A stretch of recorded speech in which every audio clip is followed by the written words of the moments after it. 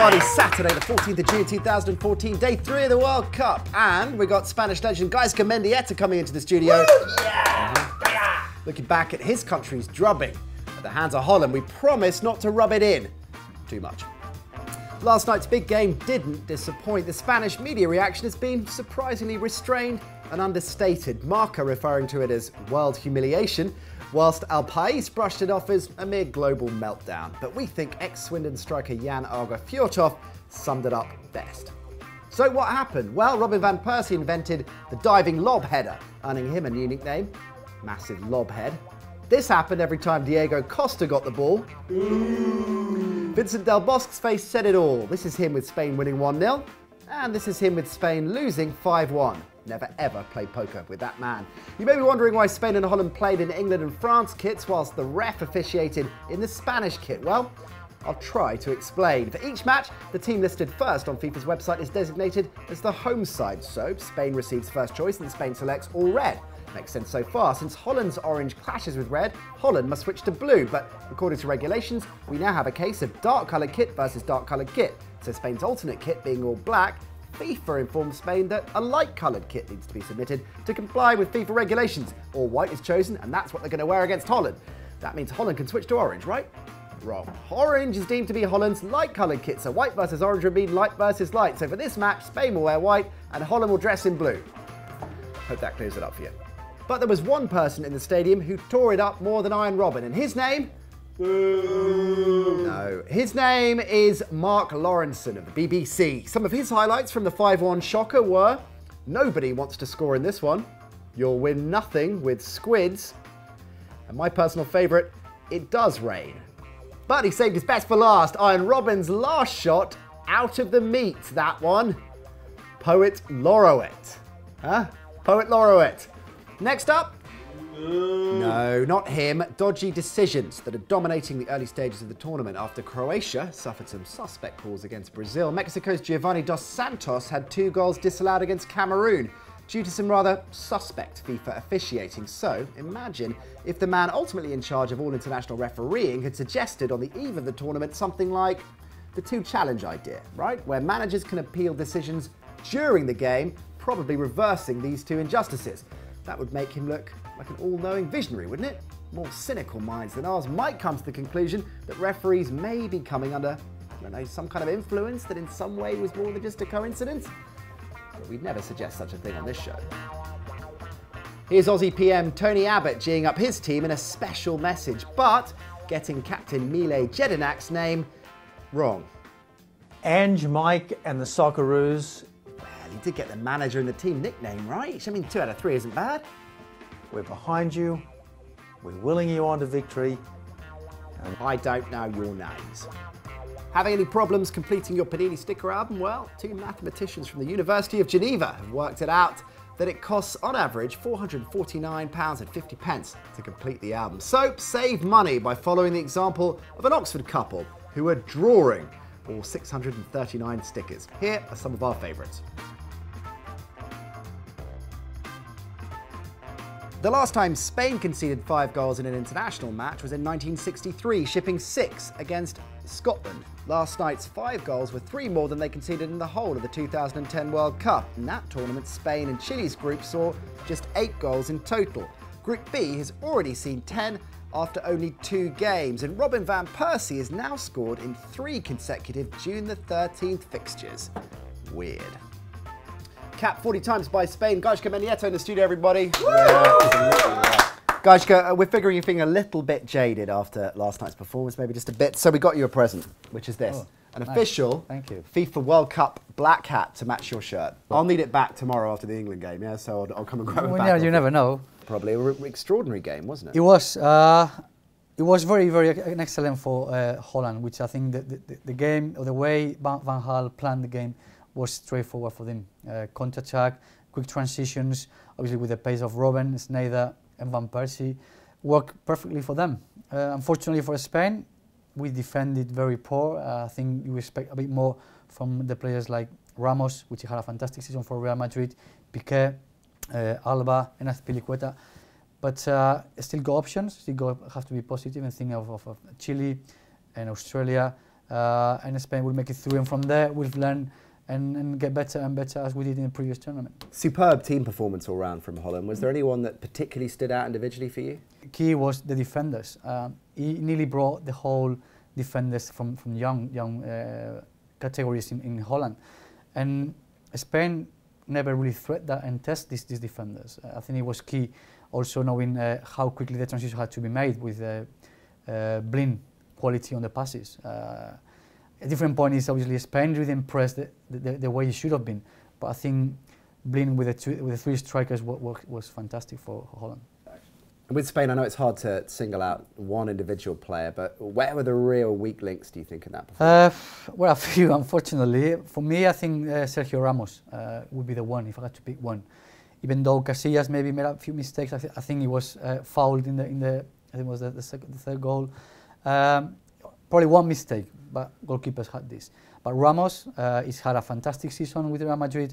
Knowing how Holland was going to play, you would expect them to either close them down, the strikers, or give enough space to catch them on the runs, and they didn't, and that allowed Holland to counter-attack too easily.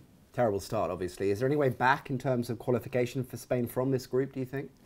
Well, certainly they are. Chile is going to be tough. We saw last night this team has got quality, it's got intensity, and now Spain is a matter of winning every single game again. The difference is, it didn't seem to me that team that he lost against Switzerland the first game. I think last night a lot of harm has been done, and it needs to be fit and refixed in terms of facing the next games. They've got to sort it out quickly. You mentioned Chile. It was a tough one against Australia, really. Australia quite physical, battled them, but job done as far as Chile are concerned. Do you think they're favourites to go through in this group now? I think they are. For me, they were the dark horse in this group, with Vidal, with Alexis there in top form. We saw how intense together, with the quality up front, they were capable. Although obviously Australia had their chances, and that's what Spain had to look at. Okay, let's cast our eyes on to tonight's games. We'll start with England-Italy, of course, and I think what's dominating that game leading up to it is the pitch, and reports that the ground staff are spraying the pitch green to mask how hard it is. And who do you think that will benefit more out of the two teams if the pitch isn't in very good condition? I think somehow Italy, if anything. Why? Because it's a very changeable team, a really chameleonic team. It could play really physical and tactical. At the same time, it can play very technical with Pirlo, De Rossi, Marchisio. It's got quality players as well. And if you look at England team, they got a lot of quality with the new young players coming through, so they needed the pitch to be in good conditions to perform. Do you think Hodgson will start with the younger players? That's one of the other stories dominating things, and there's a lot of pressure on him to do that, but that's quite counterintuitive for him, isn't it, to throw caution to the wind? It is, and you need the balance with experienced players like he has done. I think the selection of the players has been fantastic. Now, how he brings these players into the team has to be obviously careful, as you said, but he has to bring them on because they've had a great season, and you have to make the most of that momentum. So we'll look at Colombia-Greece first. It's probably the easiest group on paper, isn't it? And it's one that you'd assume Colombia, despite the injury to Falcao, would expect to win. Definitely, because the strength they go up front with Baca, with Jackson Martinez, with Adrian, they got so much options up there. And also Cuadrado on the left side. Two flanks, very good quality. So although obviously Falcao will be missed, for me they're the favourites to win this game, yeah. But you mentioned Baca, he's your breakout player, isn't he? He's without Falcao there. Baca has had a fantastic season for Sevilla. They won the Europa League, they scored I think 21 goals. So that's for me the player that he has to take a step up, take responsibility. And the score in this game? That would be 2-0 for Colombia. 2-0 to Colombia. Okay. Next up, Uruguay, Costa Rica. Tricky one for Uruguay, isn't it? Because Costa Rica finished quite far ahead of Mexico in qualification, so it's not going to be plain sailing for them. It's always going to be. I think, obviously, a country like Uruguay, it's always had this responsibility and the pressure to do well. Suarez is obviously the big man. Every national team has a main man that he has to be the leader and take the responsibility and the pressure off the shoulders. And for me, that is Suarez, although Cavani, Forlan will be there as well. I think Cebolla, the two midfielders, really good players. The weakest point, probably defenders. They got Godin, but I don't think Lugano is haven't got the pace. So that's probably the weakest point for them. It makes them, for me, not be one of the favourites just because of that reason. Okay, and the score in Uruguay, Costa Rica? Costa Rica, you got a fantastic goalkeeper, Keylor Navas with Levante, amazing season again. I'll go for 2-2. All right, England, Italy up next. We've talked, of course, about the issues with the pitch.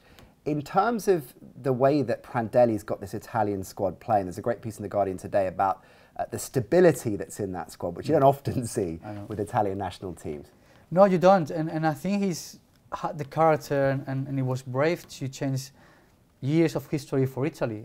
Suddenly we saw a team that he could pass the ball, which I think it was very clever when you go Pirlo, players like Pirlo and De Rossi and Marchisio that are not afraid to have the ball in possession. You have to make the most of that.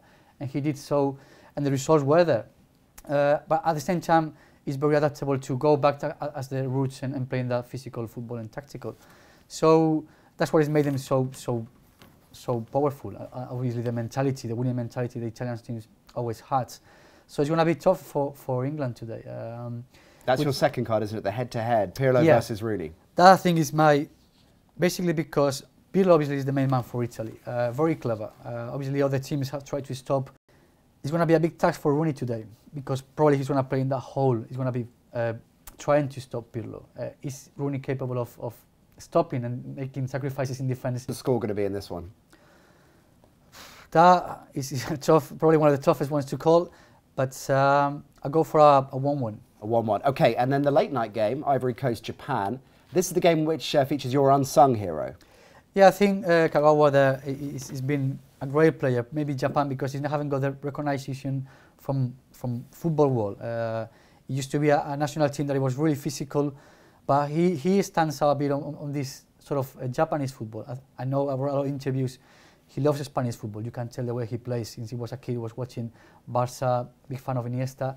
So when you watch him play, you can tell the talent is there. He tries to recall that when he plays, and I think he could make the difference for Japan. Okay, score in this one? I think Japan will win 2-1. Okay, we've heard Gaizka's predictions. The battle in our predictions league is raging like Diego Simeone and Niko Kovac going at it over 12 rounds, alongside the likes of the Guardian's James Dart, Rafa Honigstein, Barry Glendenning. We've got Mary, a school teacher from Brazil, who's already beating me, by the way, and the boys from Bigode's Bar in Salvador, who are staunch Argentina fans, naturally enough. Here's Nilito from Bigode's Bar with his prediction for Uruguay, Costa Rica. Colombia, 2-0.